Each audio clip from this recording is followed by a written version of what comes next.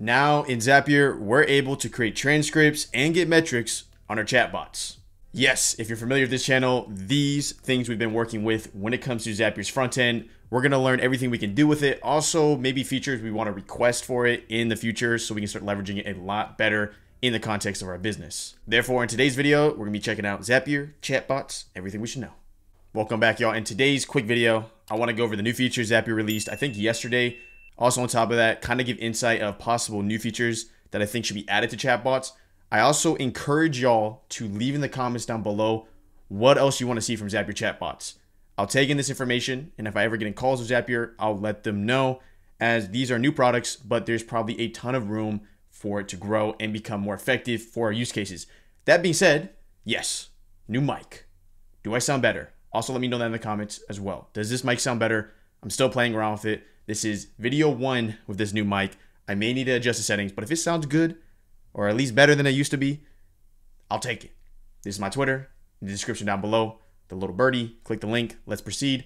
Today's video. So if you're not familiar with chatbots at all, I'm gonna go ahead and link that video right there. I just kind of give a basic overview of this new user interface. Basically, think of it this way. We're able to leverage OpenAI's API in the context of ChatGPT, but in Zapier's front end, this allows for a lot of no-code solutions. As you see, it's right in our taskbar right here.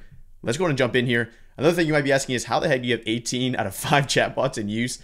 That's because of the fact that I was an early adopter and basically created a whole software platform on top of a software platform. It was called BotBrew. It was really fun. Had a great time doing it. But in today's video, let's just go ahead and check out this chatbot feature.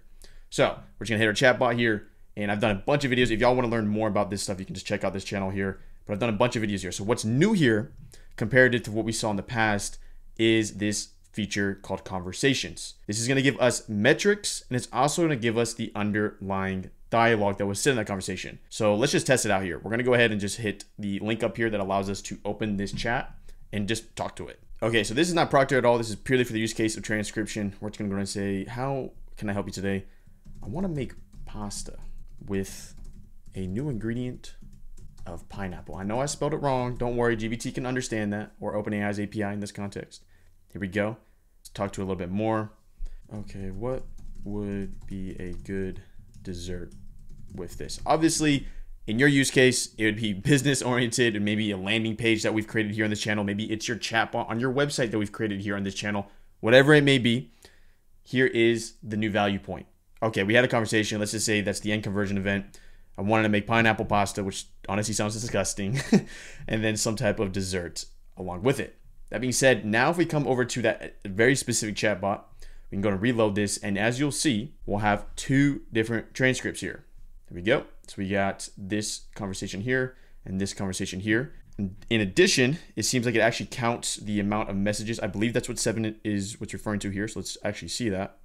Okay, that's what it means. So 7 means there's 7 bubbles, including the AI bubble and your bubble. And then 5 is 5 bubbles, right?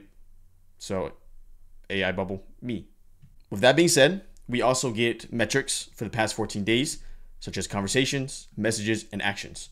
It seems like in order to get access to more days, more storage in this context, we need to upgrade. So let's go and check that out. So as you can see, they actually put all the billing under one roof now. It used to be Stripe and separate billing in that matter, but makes it more clear on your billing statement where your money is going towards, which is nice. And it seems like in the context of what we want to do here, we'd probably need to upgrade to advanced if we want further duration on our underlying transcripts. That being said, that covers most of what's new in this update. Let's go ahead and give some possible pointers of where we'd want this to go. 2 major things come to mind. First major thing that comes to mind is we need the ability to set up an action, even if it's just a webhook, that allows us to get a notification / grab the data from these transcripts if a certain type of message occurs. For example, let's say I made a chatbot here for a real estate company and they're going on a back-to-back. If the user mentions XYZ property, we should be able to set up some type of action here, some type of trigger that will basically grab the data of that transcript and we can leverage it somewhere else, even as far as putting it into a Zapier table. Which kind of leads into my second improvement of the chatbot feature, which is the actions. Right now, the only way we can kind of leverage contextually automations outside of a chatbot is it requires a user to manually press a button, which in some contexts is helpful, but in other contexts is not helpful. What I'm thinking is more along the lines of the user event is more in the sense of user says XYZ, and then this would trigger everything else. This kind of leans back to what I just said about the real estate example, but giving us the ability to basically have it so that if certain words come up in a certain filter we set up, this would trigger a flow for whatever the reason may be. One context would be that we already know certain words usually typically come up in our messages, in our emails from our past that show that a client is more interested in the possible services or products we provide. So that just about does it. That's the update on the chatbots. I want to make this real quick video. I really encourage y'all to let me know in the comments how else you want this to be improved. Is the pricing even good for you? Is that too much, you think? Are you using chatbots right now? Would you use chatbots for if they did XYZ thing? On top of that, let me know how this mic's going. Brand new. This could be a complete flop. Who knows? Make sure to leave a like. It's completely free. I'm going to leave a playlist at the end here showing you how to leverage Zapier in a ton of different contexts. That might have been a voice break. I'll see you in the next video. Now we know the new update with Zapier chatbots. We have transcripts, which is nice. That's the playlist. That video should be tailored to you. And then this button, let's just find out. Something may or may not happen when you click my face right there.